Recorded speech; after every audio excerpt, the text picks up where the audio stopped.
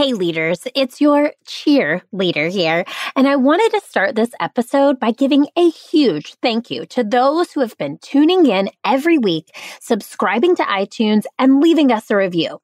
You have no idea how helpful that is in helping other future Failed It leaders find us. That is a tongue twister. But I wanted to read one of the reviews we received recently from Fowl. So Fowl writes, legit. The guests thus far are amazing, which is huge, but you ask some questions that make them even more awesome. You get them out of the canned corporate speak response. I'm just constantly impressed by you and proud of you. I get so many great directives and action items with each episode, and it's all so applicable with the advice given. Each episode gets my wheels turning, and I love it. It makes me excited to identify my fails. Fowl, yes. Identify those fails, and then I want you to realize how far you've stinking come. And know that canned corporate speak is not allowed here, and I'm so glad you called that out. So you, Fowl, are totally failing it, and I'm so grateful for you for listening in. So leaders, if you enjoyed today's episode, I want to encourage you to go over to iTunes, rate us, and give us a review. I'll be reading reviews here, and I want to give you a big fail yeah. So Fowl, fail yeah, and know that there are more action items that come in to keep your wheels a-spinning. I see you, and I will keep on making this jazz with you in mind. So one caveat before we dive into today's episode is that I recorded today's episode with Josh Johnson back in February before the pandemic was happening. So there's no mention of coronavirus or what's going on today because it had not yet happened.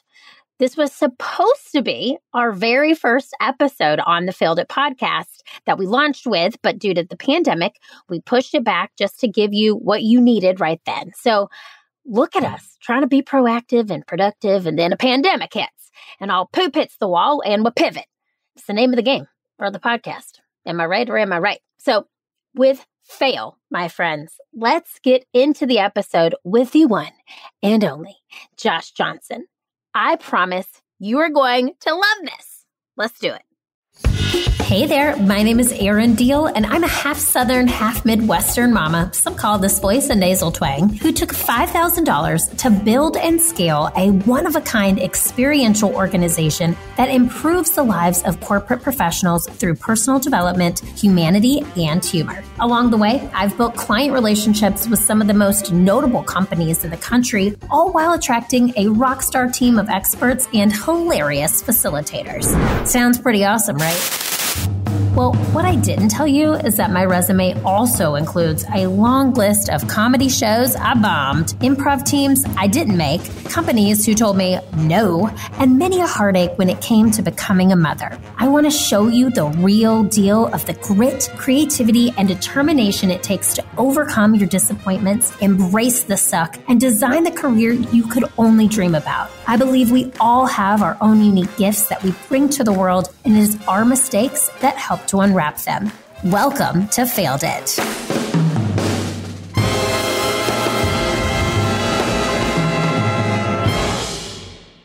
Welcome to the Failed It podcast, the show that reminds you you have to fail in order to improve. I'm Erin Diehl, the founder of Improve It and your host, and we're here with the one, the only, the real Josh Johnson. Now, here's the real deal on the real Josh Johnson. So he is a stand-up. He's a writer and a performer from Louisiana by way of Chicago. He is currently a writer on The Daily Show with Trevor Noah, and he's been featured on Kevin Hart's Heart of the City. Josh was named one of Comedy Central's Comics to Watch in 2015 and one of the Just for Laughs Festival's New Faces in 2016. He is a former writer and performer on The Tonight Show starring Jimmy Fallon, where he also made his late-night stand-up debut in 2017. As a stand-up, Josh has performed at clubs, colleges, and festivals around the world, including JFL Montreal, Bumbershoot, Moon Tower, South by Southwest, Riot LA, Bridgetown, High Plains, and the New York Comedy Festival. He was named Caroline's New York's Funniest Comic in 2018. Now, on screen, Josh has appeared on Conan at Midnight with Chris Hardwick, and in 2017, he released his Comedy Central half-hour special and album, I Like You. His web series Genies, which he wrote and starred in, was released on Comedy Central in late 2018. Now, Josh's stand-up special as part of the comedy lineup was released on Netflix in 2018. He is currently on the road with his boss, Trevor Noah, as part of the Loud and Clear tour. So Josh lives in New York and can be seen performing regularly at the Comedy Cellar. Welcome, Mr. Josh Johnson. Hey, how's it going? Good. I'm so excited to chat with you, and I'm so honored that you are our very first guest on the Failed It podcast. I just want to give our listeners a little bit of background on you and I. So Josh and I met at The Annoyance in probably 2011 or 12, which is a theater here in Chicago. We did level 2 together. Is that right? Yeah, I think it was. Yeah. And I mean, this guy, we were friends. We hit it off. Then he just pounded the pavement, I shouldn't say the pavement, but you were after it and just did so many open mics and just started crushing it in the comedy world. And it has been such a pleasure to watch you from a distance, like a proud stage mom. So congratulations, first of all, on all of the success. And we are just so happy to have you here. Yeah, no, thank you. I appreciate it. Yeah. And I will even say before we started recording, I started talking to Josh about back before this lovely bio I just read, my dad had you come out to California for a conference he was running. And this is prior to you being on any type of television show, but you did a comedy or you did a stand-up set for them and crushed it. And then they started seeing you on television. So you made Fred Holbrook look really good. I'm glad. Fred and Dad, if you're listening, you're welcome. So I love that I just listed your bio of all these amazing, successful things that you've done. I would love to know your failure resume. So I want you to tell us, if you can, in any length that you want, how you got to where you are, but not through the successful stories, through the journey and the real test of that testimony, if you will, to get you where you are today. I think presently, writing at Daily Show came from not getting a correspondent slot on The Opposition with Jordan Klepper. I don't know if you remember that show. It was a Comedy Central show that was slotted right after Daily Show. And I had actually auditioned to be a correspondent on the show and didn't get it, but the producers liked my writing because to audition, you had to write a piece and you had to perform a piece that was pre-written. And they really liked my written piece. So they were like, you should do a Daily Show packet. And so I did, and then ended up getting the job at Daily Show through it. Like that was one of the, many things that fell into place to make that happen. And I think honestly, I don't know where I would be if I had done that and got it, and not actually been passed over for it. Like it was a bit of a blessing in disguise, because it's led to so much more than just the one thing that was in front of me. Totally. No, and I want to know too, because I remember back at our time together in our class at The Annoyance, you worked as a grocer. Am I right? At Trader Joe's? Did I make that up? No, you did not make that up. Okay. I was first a grocer at Aldi, which was Aldi. Okay. oh man. And then I moved to Trader Joe's, like a very lateral move. But it actually ended up being amazing because Trader Joe's worked with my schedule way more. So then I was able to do shows at night. And when I finally got passed at some of these clubs, I was able to give them spot times and everything. Whereas when I worked at Aldi, it was like I was just there all the time, different hours every other day. So you did not make that up. That was very much a part of my life, working at Trader Joe's. Yeah. Well, but then I remember, and this is why I'm just so blown away by you, because I remember you always had on the sweatshirt, right? Like the Aldi sweatshirt. And you were like, yeah, I came from work and we would go to class. And then you would just do open mics after open mic. Tell people how many open mics that you had to do, how many bombs that you had to do. Were there times that you actually bombed? Because when I hear you, I've never truly, when we played together, I've never seen you not be funny. So does Josh Johnson bomb? You're actually very kind. I have bombed. Uh, there's not a number. There's genuinely not. It's like when you're, especially the way that open mics work for stand up is already not conducive with anyone having a good time or any actual comedy happening. It's like, it would be like if you had to do all of the jokes that you do, whether they work or not, whether you're trying things out or you're just, doing like stuff that is funny. It's like doing it in front of a firing squad because you're not doing it for an audience. You're doing it for people who are also waiting to get up and do their thing. So you already don't have the most supportive crowd. And then on top of that, what you're saying may very well not be funny. So then you're just doubly screwed if you showed up looking for any sort of encouragement. It was like, I mean, I also like was not, I don't think I can say that I was like good for the first year and a half. Like I would have ideas that would maybe go to an interesting place, but they didn't track, or I wasn't doing a good enough job of explaining myself. Mm-hmm. So like, and especially if you're going to be in any ways like provocative, or if you're trying to like say something that makes people think about things in a different way, you have to already be ahead of them. So if you're figuring it out in front of them, it's both uncomfortable to watch and it's rarely funny. So I think that was what led to me having such like terrible shows. And like, they were hit and miss. Like that first year is just like, because you're also figuring out how you are in front of people, like how you get comfortable and what you want to talk about and everything like that. You're so focused on yourself. You're like almost not even in a world of really, you think you're thinking about material and like takes and vision and voice and stuff, but you're really not. You're just in your own head for the most part. And I think that people can see that and feed off that. So then it's just harder for you to both have a good time and people have a good time watching you. Yeah. So I would have great shows, but the majority of that first year and a half was like, it was also bad because I knew what was good, if that makes sense.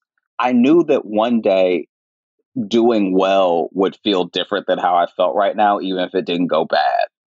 Because there would be times where I didn't bomb, but I would be like, oh, that wasn't good though. Yeah. So, okay, let me ask you this. So you moved to Chicago from Louisiana, right? You started doing improv class in open mics, working at Aldi's, then Trader Joe. And then what happened from there? Because I actually remember, Josh, do you remember you and I doing a podcast at Laugh Factory? It was your podcast. Yeah. And I can't remember the title, because I think before you even launched that, you flew off to New York and you won that award. Am I right? Am I making stuff up? Yeah, you're okay. So you have a better memory than you give yourself credit for. The podcast was actually a true failure. So you were one of four people I interviewed, and I was very proud of myself that I was able to get interesting people. But then I had these great episodes. I had four of them, and then I had a different manager at the time as well, and so it ended up where I don't know if I misunderstood him. I don't know what was happening. But from what I was told, if I had recorded a few episodes already, we could then take that to a company that was building up a podcast network, like let's say MTV or something. Because at the time, I think in like 2013, 2014, MTV was like just getting into like, maybe we'll do a podcast arm of our entertainment and everything. And so my manager was like, that'd be a good time to get them in on an idea that you are. And so then I had all these great guests on. We had these great conversations. And then I told him about it. And I don't know if he forgot. I don't know what happened, but he was like, oh, I don't know if I ever said that. And I'm like, there's no way. Like, I got 4 weeks worth of guests. There's no way that.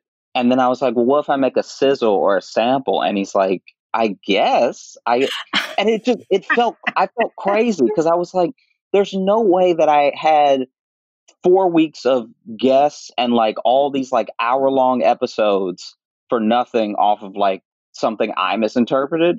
And so then I at the time I like just gaslit myself and I was like, maybe I misunderstood him. Maybe this was all like in my head. So I may very well still have all four of those recordings, but I have not put the podcast into gear. And that feels like a true mistake.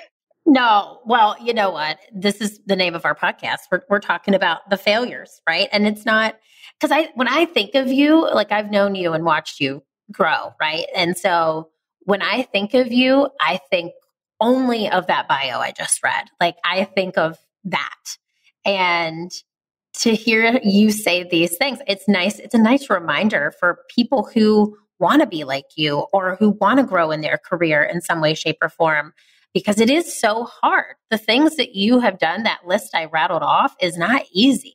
There are so many things that you have done along the way that I think even, you tend to forget about because, and correct me if I'm wrong here, it seems like the highs outweigh the lows, but the lows are really the drivers to get you to the next thing. So what door opened then from that podcast not becoming a real thing? I will say, and this is part of the confusion. I think this is part of what happened.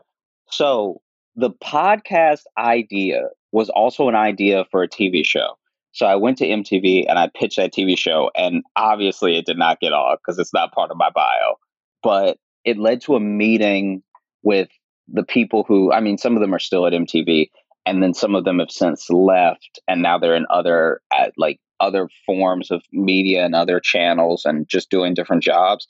And I made a decent enough impression on that meeting that now it has spread.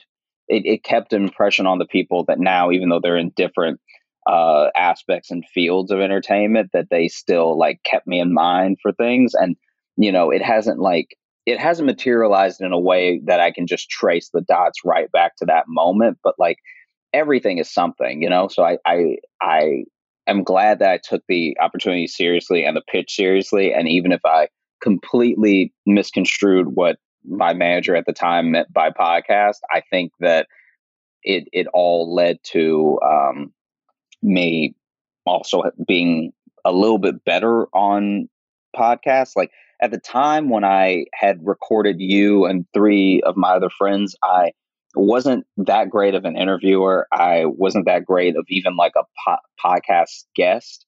And I'm still like learning things like in the middle of your story. This happens a lot where in the middle of a story that you're telling, you realize like, oh, no one cares about this. Like there's no way that this, like anyone who is listening to this and driving in the middle of my story, they're like, what is he talking about? So I'm better at catching that now. Whereas when I was using those recordings for practice, I had no idea what people would care about or what they wouldn't. So I think in those ways, it's helped me going forward. Like it's less about me using that particular instance as like a building block towards something else, and me just like taking the overall experience from it and accepting that it made me a little bit better at a thing that I do fairly often. Yeah. Yeah. So let me ask you this too. So once you got into those meetings and things started really happening for you, was there any failure through that list of things that I just rattled off? Were there things that we don't see in between the Tonight Show? And I know you mentioned you were going to try to be on this show as a correspondent, and that didn't work out. But is there anything that you can think of later in your career that was really a turning point for you that was hard to go through but led you to somewhere else? So with the Comedy Central half hour, I had actually applied to do it a year before I actually got it. So that first year, I sent in my half hour and I got like he's still cooking, it's not ready sort of thing. Mm-hmm. And at the time, I was like, devastated really isn't even the right word. I was more like disappointed because I really thought I was ready. And I felt like, in the class of people who did their half hours that year, I definitely felt like I was in that class. And that even though a lot of the people were a couple years ahead of me doing comedy, I felt like, oh man, I'm just as good as them, everything. And then it taught me to like not rest on what I think the next thing is and just keep making things. Like there's a story, I don't know if this is true or not, but there's a story about Quentin Tarantino that when he finally got the green light for Reservoir Dogs, like basically when he was making Reservoir Dogs and it was catching on and everyone was falling in love with it and everything, he had already written his next two scripts. So I think he had already written the next two movies that would come out. Now I don't know if that's like true or if that's like Hollywood folklore, but that really stuck with me because in the time, I think that there are plenty of people who applied for the half hour and didn't get it, and then the next year sent in like a similar same half hour and hope they would get it. You know what I mean? And Mm-hmm. then in that time, I was almost beyond the half hour and was like ready to do my hour somewhere and really wanted to shop that. And so even though the rejection can set you back or can like seem like a pitfall, if you keep making things as if you had already got the thing. So basically I just kept writing and I kept doing shows and I kept building on like the like I guess you can say quote unquote vault that I had going as if I did already have the half hour. And so I took the material that I thought was good enough already and I was like, I just won't send it in again and I'll just keep that. And then that's some of that material is what ended up being like the Netflix stuff, and then some of it is what ended up being like on Fallon, and so like everything had a place. I just had to put it in. I had to plug it in a way that worked for me and didn't necessarily work for like any sort of gatekeeper or you know anyone that was judging the place that they thought that my like material and stage presence, all that stuff, the place that they thought that I was at. So I think that if anyone is in that situation where you've gotten like a rejection or a no or anything, I think that if you just proceed like it was a yes, you're always going to be better off than if you wait or if you sort of regroup to try to get another, yes somewhere else, Yeah, I love that. I love that because it's almost like you were affirming to yourself, I already have this, and you believed that you had it. And then you were just building and building, which I think leads me to my next question. So thank you so much for that.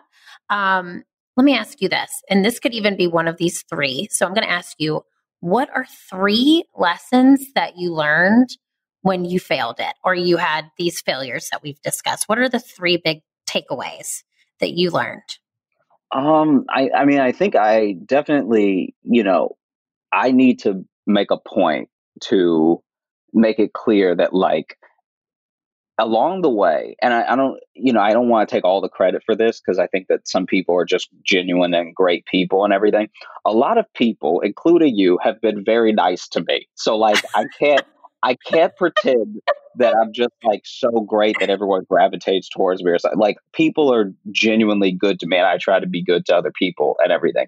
So a lot of the failures that I've had may not seem. I think that because they were personally like heartbreaking at the time, they may not seem so deeply impactful. Like there are people like, Kanye or something that was actually told by people to stop or to quit or to, you know what I mean? Or he was better Yeah. at this and this. And I haven't had that so much as I've had a lot of like polite no's, a lot of, like doors don't really get slammed in my face, but they do get closed pretty slowly, like and so I think that my main takeaway is there's something about both being like patient and persistent that are going to be hard to beat if you build up those two qualities, because if you understand that like the thing's going to come eventually, but also I'm going to proceed as if the next the next time I encounter someone it's going to be a yes. I think that no matter what you're doing, whether it's like entertainment or any field that you're in, you're going to um, be met with success. I mean, that is expressly how people get funding, how they, you just on a long enough timeline, you ask enough people, you're going to get enough yeses to make you successful, and then the other one is that it's important to be flexible because I think that some people are so I love when people have dreams and I am a personal believer in dreams and everything, but I think that some people get so attached to the dream, the way they've envisioned it, that then anything that goes wrong or anything that's a setback sort of snaps them in half. And I think that if you're able to be flexible, you open yourself up to all possibilities of getting to the place that you eventually want to be. And then, and then I do think that, like, as corny as it may sound, I do think that, like, dreams come true and everything, but you just don't see the design, like it's very important to plan. I am always big on sitting down and just planning out a year, planning out the next 6 months, planning out, how I want to do certain things and everything. But, you have to be adaptable, or else it's all going to leave you behind, like, especially in things like entertainment and in business. It's like, you can always connect the dots looking back, but, like, there was a time where Uber was coming up, and yellow cabs were like, no, we're good, we're yellow cabs, we're always going to be around, we're always going to be top dog. And then they got slipped on in the middle of the night. Everyone's taking Uber, and so now their business model just doesn't work anymore. And the only people they have lifting them up are the people that are indebted to them. And I think that a lot of people do that with their own, like, personal goals and everything, where they're like, things are going well, I can't really see any way that I'll fail or get set back. Everyone's coming to me. It's like, yeah, but none of that is forever. You have to stay ever changing. Oh my God, I love that. And it's so true, because in entertainment and in business, I mean, that is one thing that we always talk about. If you're not seeing things differently, and if you're not evolving and changing, then your competition is going to surpass you. And that's, I think, the name of every game, is just staying on top of it. I love that. And by the way, I want to go back to one thing you said. The reason people are so nice to you, Mr. Josh Johnson, is because you put out the best energy ever. You're one of the nicest people. You always have been. So I'm a firm believer in what you give, you receive. So that's why those doors have opened and have closed shut very slowly, because you're a good guy. Oh, yeah. I mean, and my mom prays for me a lot, so maybe that has something to do with it. Thank God for moms. Am I right? Am I right? Also, we're going to have a sidebar conversation about what you did. So I'm a new mom, obviously, and I have a son. So I'm always asking boys, what did your mom do to get you to love her that much? So that's another podcast. But I do want to know. Hey friends, I wanted to pause really quick and tell you about something we have coming up at Improve It. Now, it's called Improve It's WFH Workshop from Home membership. We hope you can join us. So as a member, we have an awesome arrangement of things that will help you navigate this remote environment and improve yourself both personally and professionally.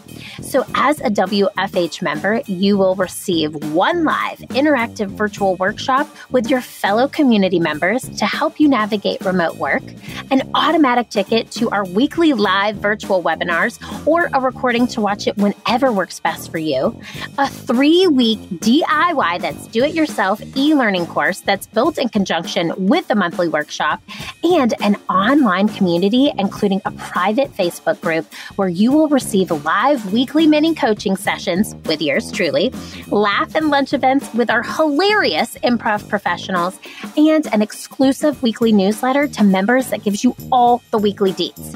So we're offering all of this for the low price of $19.99. Let me say it again for the people in the back, $19.99. So a portion of every purchase will be donated to our charity partners, Girl Forward and Girls Rock Charlotte, to support their programs during this challenging time. The last date to sign up for our June cohort is May 31st at 11:59 p.m. So you'll find the link to sign up in our show notes. We can't wait to laugh and learn with you. I'll see you there. Okay, back to you. So at Improve It, I'm not sure if you know this, but we use a chicken hat in our workshops. It's a real thing. It's a hat with legs, and the chicken has legs with sneakers on it. And people hear this and they think, oh my God, it's so cheesy. But we use it for a variety of ways, because truly, anytime in our workshop somebody says the word improv, we pass the chicken hat to the person on the right. And then we do literally the chicken dance. And what it does is it sets the tone in the upfront of the workshop that we're all going to be on the same page, that together we're going to guide ourselves out of our comfort zones. We're going to get comfortable with the uncomfortable. So what would you say, now that you know what the chicken hat is, what would you say your chicken champion moment is, or what was your most important lesson out of all these things that you just mentioned that you learned by becoming comfortable with the uncomfortable? What would you say the one chicken champion moment was for you? The thing that makes this tough is that I would like to think that it hasn't happened yet. You know what I mean? Like just that maybe that lesson is like on the way in a good way. But I do think that coming up and not having, okay, this is gonna sound weird, but I do think being poor does a lot for you. You know what I mean? It's not weird. I'm not saying I was even the poorest of the poor. I'm just saying, like, from a young age, knowing that there are things that you have and then there's everything else that you can't have is like, it just sets up a dynamic in your mind that, like, gets you kickstarted in a way that when you're, and I'm not even saying, obviously, everyone wants to do the best by their family and by their kids and everything. So I just think that a byproduct of being given so much, especially when it's with love and everything, can sort of set you up for not understanding that the world isn't that way. Mm.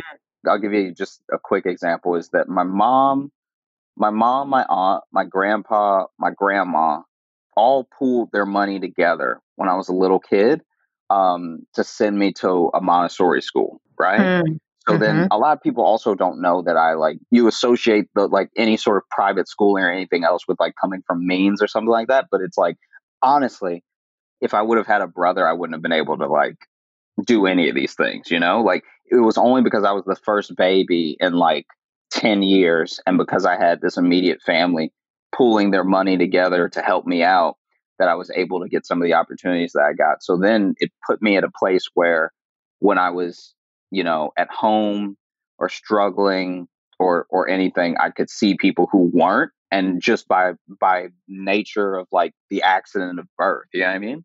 So it wasn't even anyone's fault. It was just like oh, okay, this is how the world is. Like I'm gonna, for whatever reason, have to work a little bit harder to get the same as someone else. And I think that having it from a very young age made it feel less unfair because it just felt normal.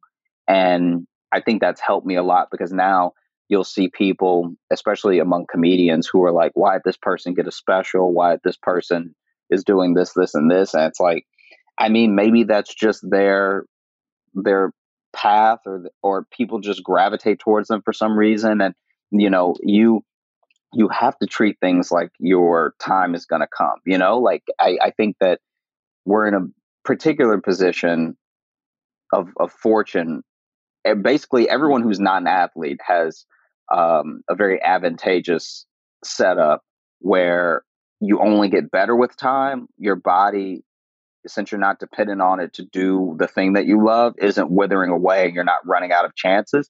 Like if I wanted to be a pro football player, I would have already failed, you know? Or if I wanted to go to the Olympics, it's like time's already up. But because the thing that I'm trying to do both takes time, because it takes time for me to live a life that people find interesting and want to hear more about, and it takes time for me to have general takes and opinions on the things that I come across. I'm only getting better as I get older. Whereas I think other people are in a situation where they have a particular dream and they just weren't blessed with the natural talents it takes to accomplish it, like talking about sports again. And I think that everyone else, just about everyone, no matter what their dream is in a position where time only builds and helps them get to where they want to go. I love that. I love that. And I think too, I mean, you speaking of just knowing that you had to work a little bit harder. I remember you saying that. Again, I'm being nice to you, but it's the things that I see that I've watched you do. I think I've never seen anybody be so diligent and consistent. And you constantly went to open mic after open mic early in your career and just started working so hard. So I think that has served you well in your career too. The fact that you have had to, I'm the same way. I mean, truly, I feel like I am not the world's best improviser by any means. I just love it and have a passion for it. And I'll outwork anybody in a room, right? Like I'm dedicated to working and putting in the work. And I think that's a wonderful thing, an attribute to have that will take you places with time. So I love that. Okay. So this is something I want you to think about. If you had 3 action items for others to improve themselves. So again, we say in improv, there are no mistakes, only gifts. So what are your 3 action items for others to improve themselves based on learning from your gifts, right? Because they're not failures. We're going to call them gifts. So what would you say for anybody listening? What are 3 action items that they could take based on learning from what you've gone through? I think that this is almost impossible because just because of the way that our brains work and the way that the world is and everything. But I'd say if you can strive to be as close as you can to like actual objectivity, like if you can look at things objectively and yourself objectively, you're gonna have a better life and you're gonna be better at whatever it is you want to do. I think there's a lot of denial and a lot of like biases that come into play, and I think that like you know it becomes difficult to even help people if you can't accurately look at them or like look at yourself or anything. And so I think number one is to be as objective as possible. I guess two would to this is going to sound weird, but I think it not necessarily fasting in a religious sense, but I think it's important for everyone, no matter who you are, to go hungry for a day once in a while, because then you just it changes so much about you in one day, because you'll see that like a lot of the way that the world is doesn't make sense to someone who is at least all right. And if you could do one thing that isn't necessarily affecting your health terribly or anything, that puts you in a position to understand other people that are coming from that place that can't get out of it, I think that you would be able to understand them better. And so I think that, people talk about, especially when it comes to dreams, goals, whatever, like being hungry and everything. But I think if you actually are like genuinely hungry for an entire day, and you just have to go through your day and no one else knows that you're hungry and no one else knows what you're doing or going through or anything, it puts you in a mindset that like connects you with more of the world than you think it would. And then I think number 3, I guess just like read more. It, I'm also trying to read more, and I'm trying to pick good books that I both find interesting and might help me along, being like a more well-rounded person and everything. But I think that reading is a lot like exercising, where some people just think that it's not for them, or they don't do it for fun, or and I there are actually more types of books out there than there are exercises. So I think that if you find something, you'll find a thing that you enjoy that also helps you see the world in a different light. Okay. Well, I'm putting all 3 of these to practice. First of all, my mind just was blown by the hunger. Like you just so eloquently put that into words. If you want to be hungry for something, feel the way that the world feels and put yourself, it's essentially empathy. You're empathizing, but you're doing it and seeing the world in a different way. And I just can't tell you how much that resonated with me. And I think will probably resonate with a lot of people listening to this. So freaking love that, Josh Johnson. Yes. Thank you for sharing, and food for thought, literally. I want to ask you a deep question. We're going deep. So we're called Improve It, right? That's the name of the company that I'm a founder of. And the it is actually whatever you want it to be. But it could be your life. It could be improve your life, improve your career, improve whatever it is. So after learning from all of your gifts or your failures, what is your it? Or if you want to call it, what is your life's purpose? I think that mostly maybe be here to make it a little bit easier for other people to be here. I don't know. Life is like needlessly hard. There's a lot of parts of life that are difficult and we don't know why, and we don't really know how to make them better. And so, I think that if I wasn't so queasy, I'd be a doctor. Or if I was like a little bit better at math, maybe I would do Do something that math could help stuff. people. Yeah, just Yeah. whatever math stuff. I know so little about math. I didn't know other math words Yeah, me neither. to describe knowing math. But I think that this is the things that I do right now are like my ways of helping people. And I try to, whenever possible, make it not necessarily about enriching myself or like trying to get more popular or anything, and just do something that makes it a little bit easier to like be here. I think a lot of people don't feel good being around, as vague as that sounds. I think that a lot of people carry so much all day and like through their own life on things they feel like they can't talk to people about, things that they and I think if I had more of an acumen for the way that people think, or like if I could understand or wrap my head around more psychology, then maybe I would do some sort of like therapy for people or something. But I found that in all the things that I've tried, this trying to make people laugh is the thing that I've turned out to be the best at. And so it's the thing that I put all my energy towards. And it's the thing that I think I can use to help to make the world a better place. Is such a vague sort of description, but it's not some sort of like tiny effort that I'm putting out there. It's like I want to help people understand money and understand health and also laugh and everything. And I think that those things are so much a part of what people are struggling with, that I think that if I were to be able to help them with one or all three, I think that I'd be helping improve some people's lives.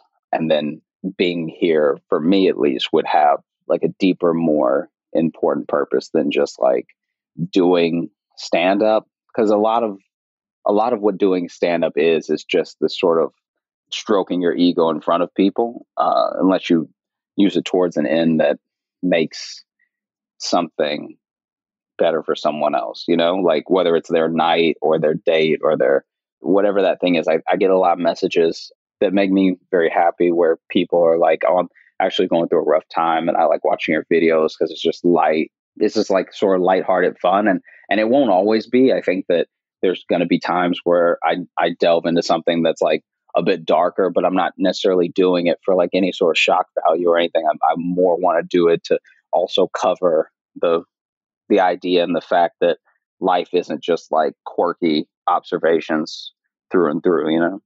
Yeah, I love that. And I do think there is something so special about that you are helping people want to be here. Like, I think that, and if I'm summing up what you just said, it's you're helping people find happiness in being alive.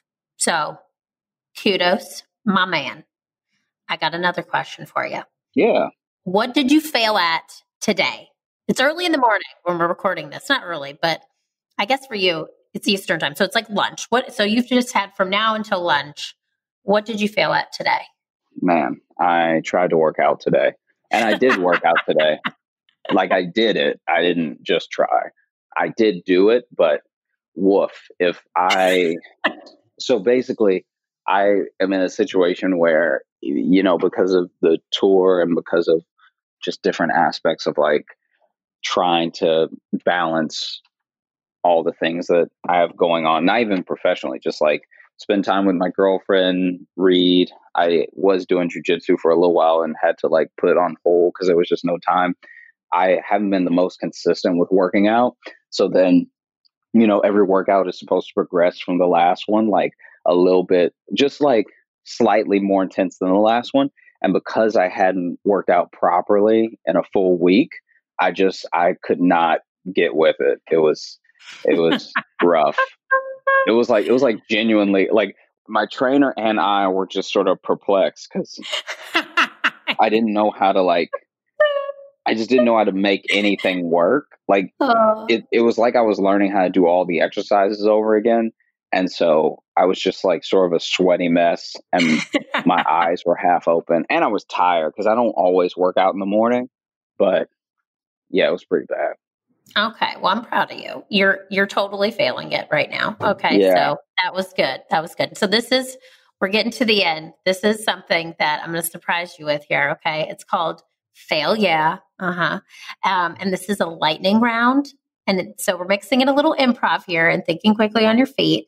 So I'm going to ask you a series of questions, and then I want you to respond as fast as you can with only one word. Okay. So no, again, you can't fail. But if you say more than one word together, you and I will both say, fail, yeah. Okay. Cheesy, but good, right? All right. Okay. So are you ready for this fail, yeah, lightning round? One word. Okay. Okay. All right. Here we go. All right. One word to describe your early career. Sleepy.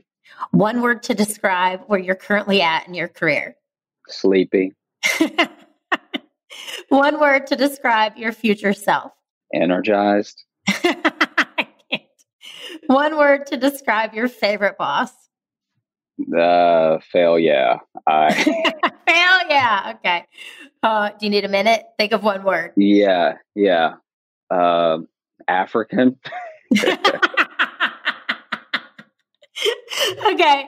One word. Now, I don't know if you've managed people. I think you might have. Or if you've had, let's just say people that you have to, that report into you in some way, shape, or form. One word to describe your management style. Frantic. And one word to describe this interview. Fun. All right, cool. You failed it. Amazing. Yeah, I'm going to give you a round of applause. You nailed it and failed it. All right. So, Josh, first of all, I have to tell you, thank you so much. I adore you. And you know this. Yeah. Thanks for having me. Yes. And we want to know, where can we find you? So tell everyone where they can find you on social media. Pitch anything you want, my man. You can find me on Twitter at Josh Johnson, or on Instagram at Josh Johnson Comedy, because there's a lot of Josh Johnsons.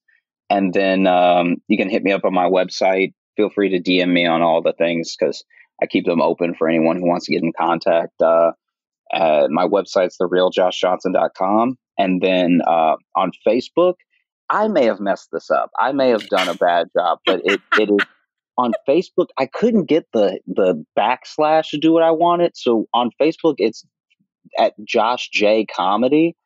So and I don't know if anyone goes to it or anyone is using Facebook like that, so it may not matter. But that is how you find me on Facebook if you primarily use Facebook. Oh, well, first of all, thank you. And if you are, now you know how to find Josh on the Book of Face. So there's that.